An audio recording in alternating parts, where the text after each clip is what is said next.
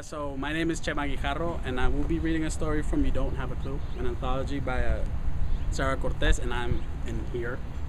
Story is As the Flame Rose. I'll just read the first couple pages and we'll get going. Okay. Excuse me if I don't look up, I'm reading. It's okay. As the Flame Rose by me. Sweating the little things has always been my mom's way of making me fly straight. I've just been accepted to a school for deaf kids, so naturally she keeps insisting I grow up my hair.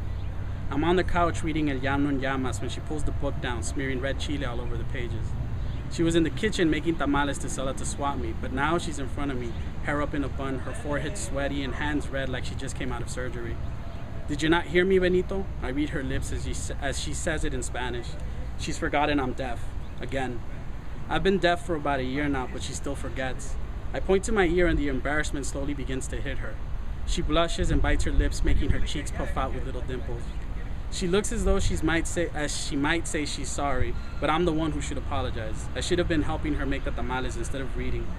I'm not bringing it up though, so a joke is my best option. I twirl the finger I'm pointing at my ear into small circles.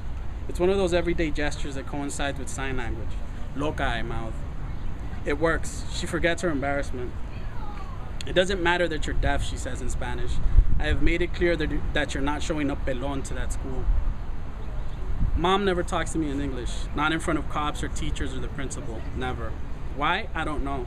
It might be something about her words being stronger in Spanish or about wanting me to practice Spanish. I asked her once, but she said I should know why. I said I didn't, but she just kept talking. I start rubbing my scalp. I used clippers instead of razors the last time I shaved, and the stubble tickles my palm. I should argue that no one will care that I'm bald, and in my head, I'm already thinking of reasons, but I have to text them out on my phone for her, and it gives her an advantage. I stopped talking once I was too deaf to hear my own voice because I didn't want to risk sounding like a retard around people, especially not around her.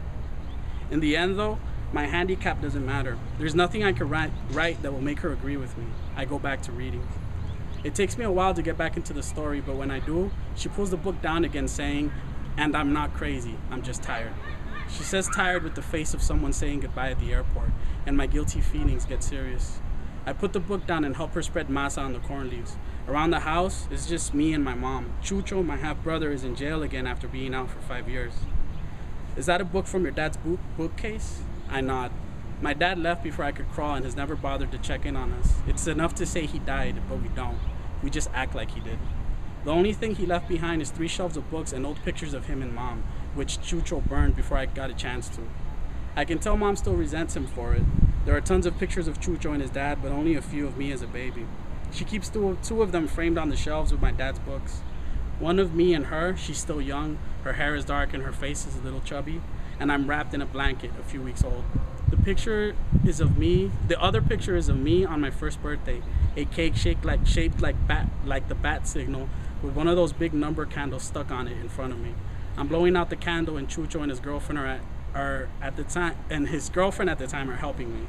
Our cheeks puffed out and faces side by side.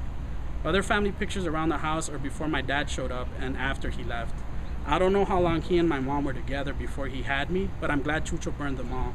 If we aren't worth sticking around for, he isn't worth remembering. I didn't ruin it with the chile, ¿verdad? My mom asks about the book. I shake my head, but there were red clumps all over the pages when I closed it. After they dry, the pages are going to be warped and stained. It's a book of short stories, the saddest short stories I've ever read. In a few days, I'll scratch off the crusted over chile and the pages will look like bandages with blood seeping through. And that's it. Thank you.